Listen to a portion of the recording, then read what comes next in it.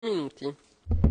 Mr. Mladinov for 2 minutes. This House, along with the Council and the Commission, believes very strongly that consumer rights in the energy sector in Europe should be clearly stated and well protected.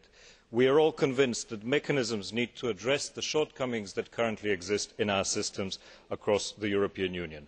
We also all agree that we need a tool with which to clarify, consolidate energy rights that exist in European and national legislation. We agree that this tool should be part of a broader communication strategy, of which the Commission's checklist is an important part as well.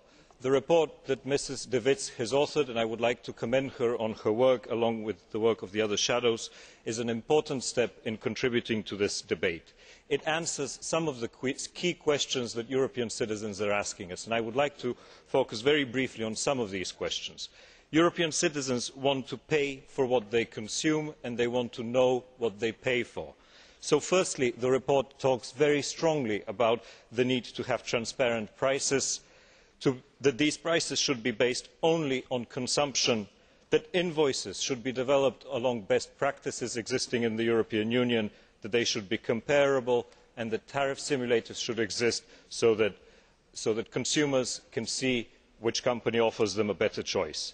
Consumers want to have a choice, and they want to be protected from the fear of being disconnected from the grid, and that is why this report focuses special attention on this.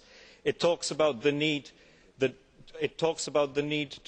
safeguard the problem of disconnection and to use it only as a last resort in Member States. Finally, it addresses the question of vulnerable consumers. I agree very much with Gunnar Hökmark, who earlier said we should not let Member States get away from their responsibility. The responsibility to protect vulnerable consumers lies with the Member States. That is what we pay our taxes for.